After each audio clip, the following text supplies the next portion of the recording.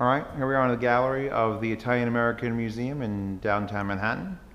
And my cousin and I are just finishing up a job where we have installed a Panasonic PTAR 100 there, a 125-inch Elite screens, audio transparent screen we mounted in the ceiling.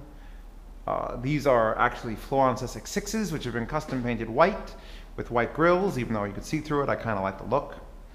And access panel. The way this setup's going to work, there's this laptop, which was bought for the job. Sorry about the wind. We've got down here in the cabinet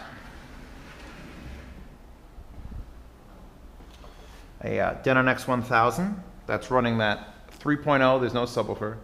And the reason I went 3.0 instead of just stereo is because I want a clear vocal image, and I know that putting it in PL2 cinema or even game mode will mux to that center. So we've got the Denon powering the 3 speakers. The Denon will accept 2 sources. Actually, it's going to be 3 sources. There's a laptop, HDMI. There is a Blu-ray player down here, HDMI. And we've got this Shure microphone setup that we're going to be using 1 channel off of.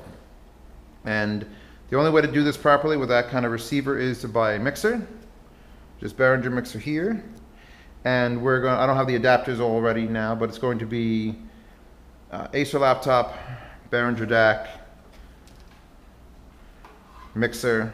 We've got the Blu-ray player, has a digital output only, so I've got the FIO D3 here. It's going to allow me to put the analog into the mixer. I've got these Shure microphones going into the mixer, and I'm going to have the output of the mixer, actually you can see it if I look down, is split between the 2 analog audio inputs. And that allows me to run HDMI video, and then tell it to take its audio from the 2 analog sources, because I'm just using a splitter from this. So that the microphone can be used while you're using the laptop for a video, you can still talk over it, or using the Blu-ray for a video, you can still talk over it. He's never gonna have both at the same time, so that should work out fine. We're in the real finished stages. I gotta be done here in 2 days. I'll take a train down here and clean up this mess. It's just a damn mess. It works really well so far. We had a little problem with the 12-volt trigger. The line was snagged up in the roof and I had to redo it. And yeah, the acoustics in this room are shit.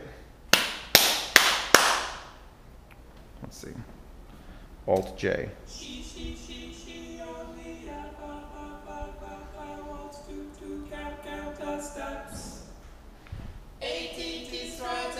I love those speakers.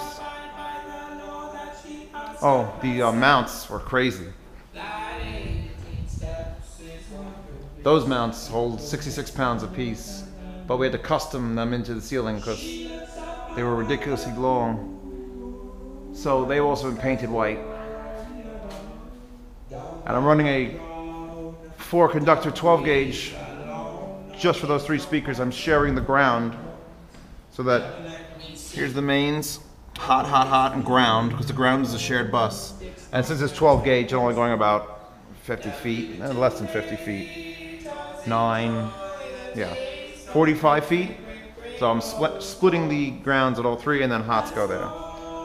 Mexican, see? Nah, he's fine. He's fine. Ready?